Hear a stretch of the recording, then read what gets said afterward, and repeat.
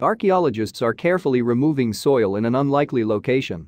They're digging below the surface of an outdoor dance floor in the city of Smolensk, which lies about 250 miles to the west of Russia's capital, Moscow. And what they're about to uncover will solve a 200-year-old mystery associated with Emperor Napoleon Bonaparte's ill-fated invasion of Russia.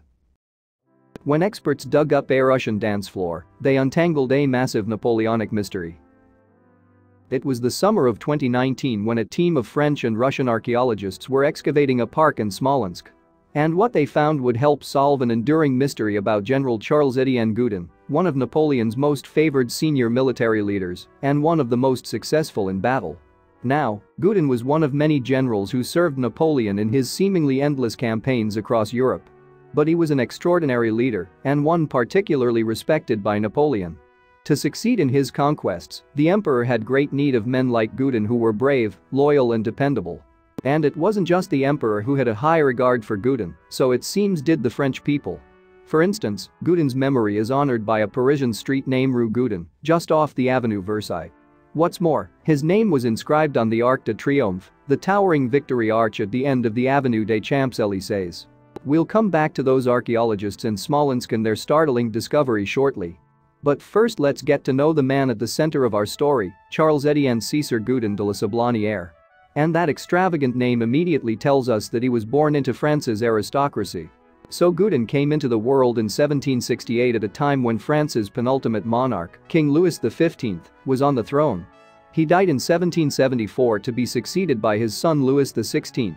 And he, of course, was the last French king, his rule violently terminated by the French Revolution of 1789, which ultimately led to his execution by guillotine in 1793. But when Gudin was born in the town of Montargis, few could have predicted that within 25 years the French would be decapitating their king. Meanwhile, Gudin did what many an aristocratic son had done before him and enrolled at the Brienne military school. You see, it was an academy reserved for the sons of nobility. And who should be there when he arrived?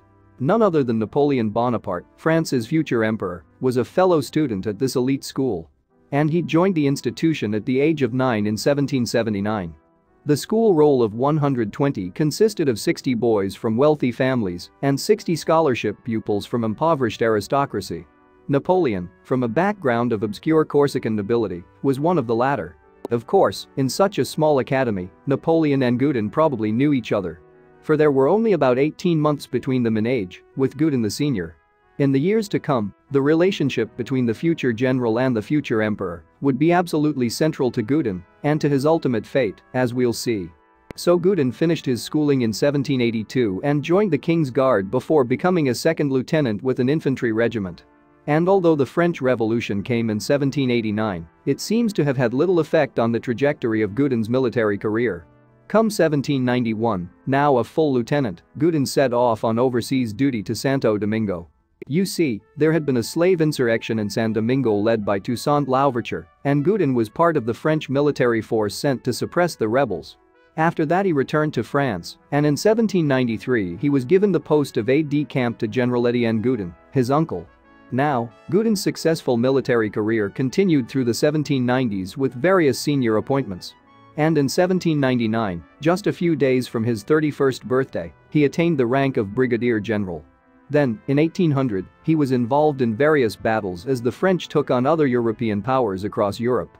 And these conflicts that Gudin fought in came to be known as the French Revolutionary Wars, from 1792 until 1802. Then, in 1803, the military campaigns almost seamlessly merged into what historians call the Napoleonic Wars. Gudin, with the rank of full general, was to be a key participant in these conflicts. You see, in 1805 Gudin was given the prestigious position of commanding the 3rd Division of Napoleon's Grand Army. By this time, he'd earned a reputation as a courageous leader who was not averse to coming under fire himself during battle despite his elevated rank. An example of his bravery and determination to gain victory came at the Battle of Auerstadt and Jena in 1806. Indeed, the Battle of Auerstadt saw Napoleon's forces ranged against those of Prussia's King Frederick William III. And it was fought in Saxony, a region that is now in Germany. Some 122,000 Frenchmen faced around 114,000 Prussians and Saxons. And as the Russians were newly allied with the Prussians, the French leader was keen to engage the latter before they could join up with the Russian forces. Interestingly, two battles happened on the same day at Auerstadt and Aegina, places some 13 miles apart. And it was at the former where Gudin was engaged, leading the 3rd Division of Marshal Louis Nicholas Davout's 26,000-strong force against a main body of the Prussian army.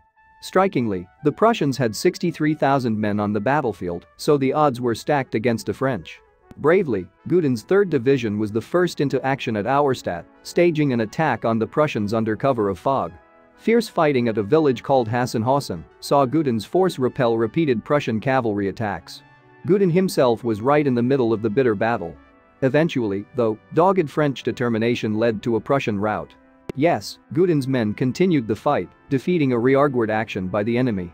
It was a complete victory, but it came at a high cost. You see, Gudin's division sustained casualties of some 40%, and the general himself was badly wounded, although he went on to make a complete recovery. This allowed him to lead his victorious troops into Berlin a couple of weeks after the Battle of Auerstadt. So Gudin continued his run of military successes over the years and was awarded many honors by a grateful emperor. Also, he was wounded again, this time at the Battle of Wagram in 1809. Indeed, he sustained 4 gunshot wounds at that battle where Napoleon's forces defeated an Austrian army. And it was an exceptionally bloody engagement, fought by 300,000 men and resulting in 80,000 casualties. Then, in 1812, Napoleon ordered his army to invade Russia. Of course, Gudin was part of the invasion force, again leading the 3rd Division, part of a corps commanded by Marshal Davout. Staggeringly, the French emperor assembled the largest army in world history at the time, an invasion force of some 685,000 men. And Napoleon believed that he could defeat Russia in as little as 30 days. He was to be proved completely wrong. You see, in June 1812 the French army marched into Russia, but the Russians adopted a tactic of avoiding a pitched battle, retreating in the face of Napoleon's advances. And as they retreated, the Russians resorted to a scorched earth policy, denying the French much-needed supplies by setting fire to their own infrastructure. However, there was one major engagement in the early stages of the campaign, the Battle of Smolensk. Now, the Battle of Smolensk ended in victory for Napoleon. But yet again, the Russians burned their own city to the ground and retreated, making good their escape. Directly after Smolensk came the Battle of Valutino. In this engagement, the French attacked a Russian rearguard force some 12 miles from the destroyed city. The Russian rearguard had taken a position on marshy land, occupying a clever strategic spot on a plateau. And that's when Gudin's troops attacked them, supporting French soldiers who'd so far found it difficult to take the position. It was now that Gudin paid the price for his willingness to be in the thick of the action. Indeed, because during the melee a cannonball smashed into Gudin's legs. His left leg was all but destroyed, while the calf of his right was completely shot away. Now bleeding heavily, the severely wounded general was transported to Smolensk. So the French won the day at Valutino, but at the expense of some 7,000 casualties, including one of their most fated generals. The reaction to Gudin's wounding was extraordinary. French historian Philippe Paul Segur described the response in his 1825 work, History of the Expedition to Russia, undertaken by the Emperor Napoleon in the year 1812. He wrote, when the tidings of this misfortune reached the emperor, they put a stop to everything to discussion and action. Everyone was thunderstruck. The victory of Valutino seemed no longer to be a success. The next day Napoleon visited Gudin's sickbed. There, he was reported to have asked surgeons to amputate Gudin's most severely wounded leg to save his general's life. In fact, he apparently stayed to witness the operation. But gangrene took hold of Gudin's wounds, and he died the following day. The emperor's grief was overwhelming. You see, Napoleon wrote a glowing memorial of Gudin in his 14th bulletin. According to the Fondation Napoleon website, the emperor wrote, "General Gudin was one of the most distinguished officers of the army. He was estimable for his moral qualities, as well as his bravery and intrepidity." And Napoleon also composed a letter of condolence to Gudin's wife. He wrote, "I share in your regret. The loss is great for you. It is likewise for me too." It appeared that Napoleon saw Gudin's death as a harsh blow. However, worse was ahead for the emperor. Although his army reached Moscow, the Russian army continued its retreat ahead of him, having torched their capital city. Eventually, The French were forced to retreat through the rigors of the harsh Russian winter. Some 380,000 soldiers of the French army had lost their lives, and another 100,000 had been captured. After Gudin's death, his heart was removed and returned to France, where it was buried at the Père Lachaise cemetery in Paris. The remains of his body were buried in Smolensk. If the French had hoped to return to retrieve Gudin's body, their miserable retreat from Russia clearly made that impossible. And over the years, the location of his grave in Smolensk was lost. But Frenchman Pierre Malinowski decided that it was time for General Gudin's final resting place to be found. He had researched the general, a man who seemed largely forgotten despite his illustrious military career. Speaking to CNN in November 2019, Malinowski said, "There's a street with his name on it in Paris, he's on the Arc de Triomphe. He's quite a figure, so I wanted to know what happened to him." Malinowski continued, "I read that Napoleon cried when he died. And that he buried him in a Smolensk park because he didn't have time to take the body with him.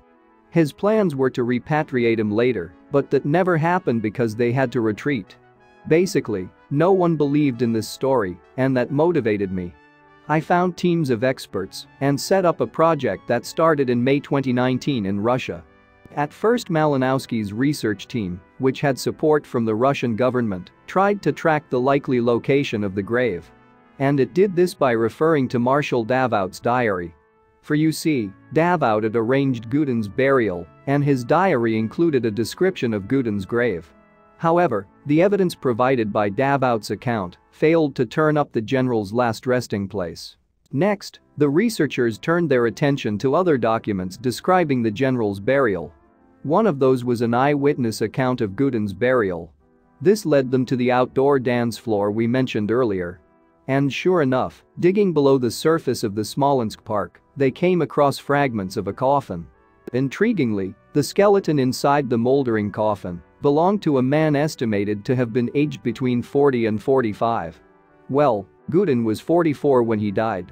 And even more encouragingly, this skeleton was missing a leg. However, this was not yet conclusive proof that the team had really found Gudin's grave. After all, thousands died during the French invasion of Russia, and no doubt many of them had lost limbs.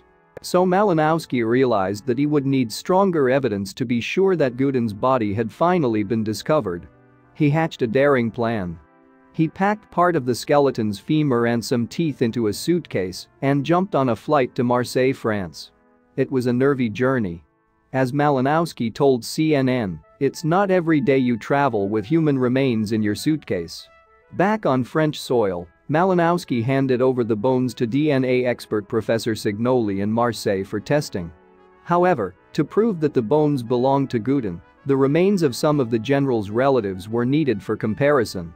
And thankfully, getting samples from the Gudin family wasn't as tricky as finding the general himself. You see, the Gudin family have a crypt in the French town of Saint-Maurice-sur-Aveyron. And the bones of General Gudin's parents and his son were disinterred so that DNA could be extracted from them. Now it would be possible for scientists to make DNA comparisons between the different sets of remains. And the results of the DNA testing could not have pleased Malinowski more. As he told radio network France Bleu in November 2019, the DNA fits 100%. There is no longer any doubt. So it seems Malinowski had achieved exactly what he'd set out to do. For his team had found General Gudin's remains, mislaid in Smolensk for more than 2 centuries. A jubilant Malinowski continued, "This is the greatest day of my life. Napoleon was one of the last people to see him alive, which is very important, and he's the first general from the Napoleonic period that we have found. We were very lucky to find a skeleton after all the tragedies that Russia went through in 1812. Alberic d'Orléans, a descendant of General Gudin, was another who welcomed the discovery.